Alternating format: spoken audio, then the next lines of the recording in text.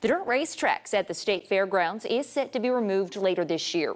The State Fair Board made the decision in November, and now many racers say they're frustrated because they didn't know this was happening and they want the track to stay. KSN Samantha Boring is in Hutchinson tonight, speaking to people and fair leaders about the change. People in and around Hutch tell me they grew up coming to this track, either watching or racing, and removing it would be a loss for the community. The State Fair Board is staying firm with its decision to remove the track that's been here for over 110 years.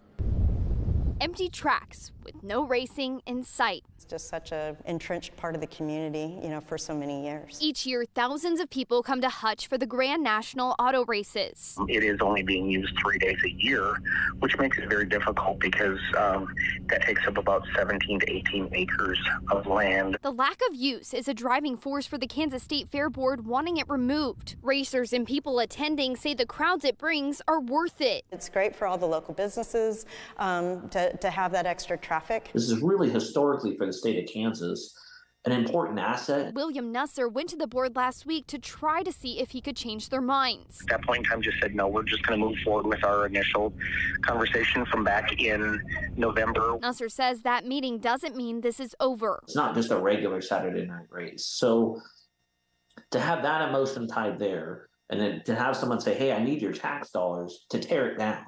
It's just crazy. He plans to try and work with the board by trying to get a special meeting called for the tracks. The State Fair says plans are already in place to remove it, with designs for the new area expected next month. There will be a meeting at the Rice Park Community Building on August 1st at 6:30 p.m.